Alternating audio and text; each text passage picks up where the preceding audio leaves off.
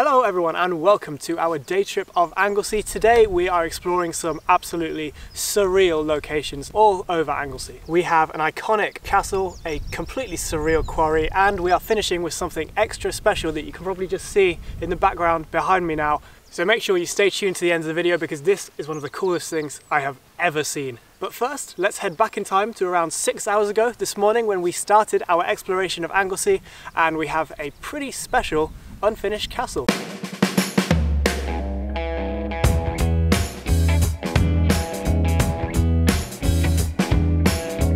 So here we are at Beaumaris Castle right now. Just arrived on Anglesey, just crossed the bridge, and this is our first little stop for the day, and already it is incredible.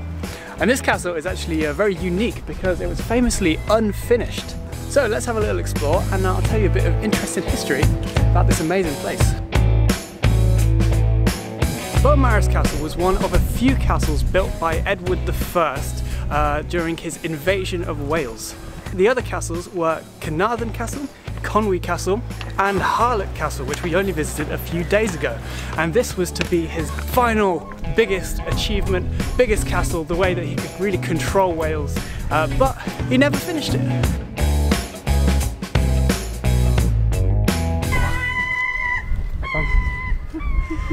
It's crazy how everything is so sunny here, but look over into the Snowdonia Mountains over there and it's just cloud and rain, which is what we drove out of. So the construction of this castle officially kind of started on the 10th of April 1295. The castle is just absolutely full of brutal defensive strategies. So if this castle would have been completed, I think it would have possibly been one of the most formidable castles in the area.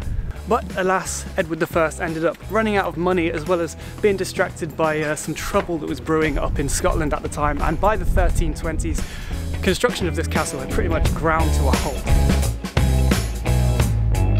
So yes, let's leave our exploration of this castle here and move on further up to Anglesey to our next interesting attraction, and this one should be pretty surreal. We're driving across Anglesey right now. It's very shaky footage, I'm sorry. I apologize for the people. Whee!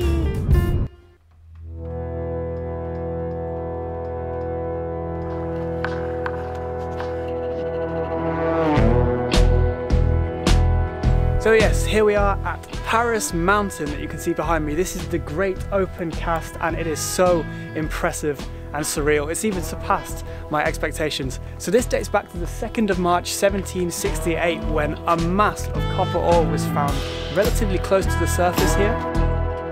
Believe it or not, this massive chasm that you can see behind me was made by people with just pickaxes, shovels and a little bit of gunpowder. And underneath all of this there's actually tons more little mines and caverns and shafts. You can actually see a few openings throughout. It's very pretty. Yes. Yes. It's like we're on the moon. No, I think on Mars. On I don't Mars. think the moon is Yes, yes, this colour. The moon is cheese. Yes, obvious. What a contrast, eh? Yes. Well, you So have different. the green of Anglesey Yeah. and The mine. this. You can see some remains of some old buildings behind us. I'm not too sure what they were used for, but this whole place reminds me quite a lot of the Norwick slate quarry, which we actually visited yesterday in Snowdonia. If you are interested in seeing more amazing mining places, I will link that up here somewhere and down in the description if you want to watch.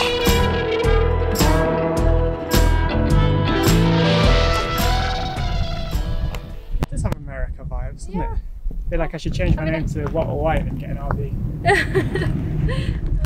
I've never been to America, but from movies, yeah, pictures, well. that's what I imagine.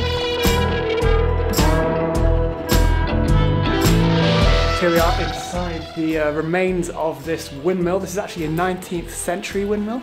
So essentially, as they started to mine deeper and deeper, they needed to use steam power in order to drain the water from the mines. But the problem with steam engines was they burned a lot of coal, so therefore they were very expensive to run. So this was built and wind power was much cheaper, much more efficient.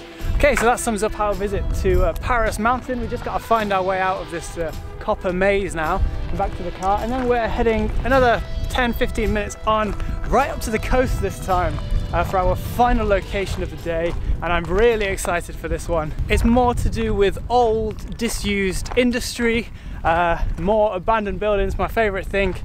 So yes, let's go. So here we are now, basking in the lovely sunny landscapes of Anglesey. It's hard to think when we left Snowdonia this morning. It was raining, it was cold, and it was wet, and now here we are having a cookie in the sun.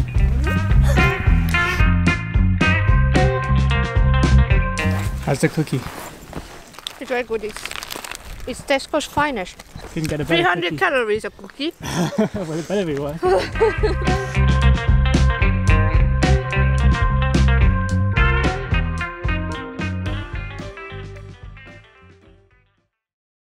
And that leads us back to here.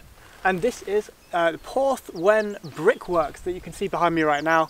Sort of the coolest thing I have ever seen. Just absolutely spectacular. The location is everything as well. So let me tell you a little bit of history about these amazing brickworks. So these brickworks were a Victorian brick manufacturing facility. The special bricks that were produced here were used to line steel furnaces at the time. This place was built in the mid-19th century and it was producing bricks up until 1914.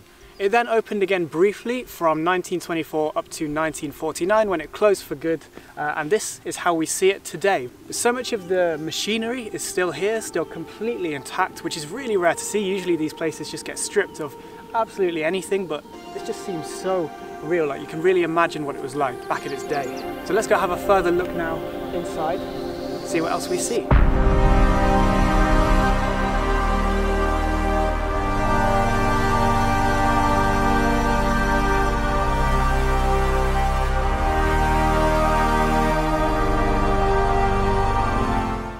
It's very precarious.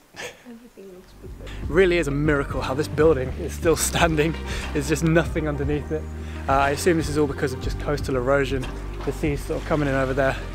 I don't know how long this building will be alive, because this looks like it's just about to go.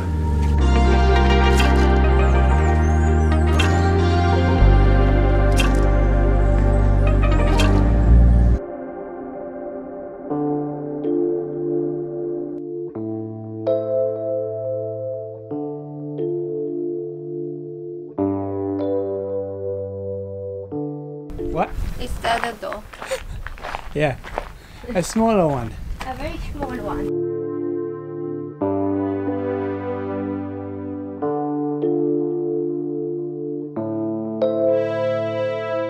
A little bit of a climb up this rock here, but I just had to try and get the camera up here because just to get the perfect view of these brickworks here and the surrounding bay. It's like our own private bay here.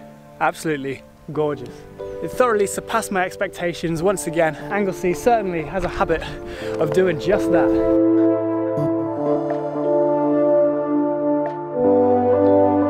So I'm actually inside one of the kilns right now.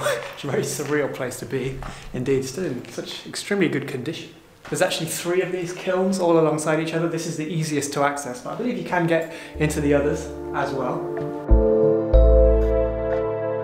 And so, with that, that sums up our video. We're getting to the end of our day now on our exploration of Anglesey. Anglesey never fails to disappoint us. We absolutely love coming here every single time. So yes, if you did enjoy the video, please consider subscribing. It really helps me out, really means a lot. I love making videos and it means I can make even more. If you did enjoy this, we have so many more videos from all over Wales. We can't get enough of Wales. We're always here. So yes, feel free to check out that playlist. I'll link it down in the description. Yeah, thank you for watching and goodbye.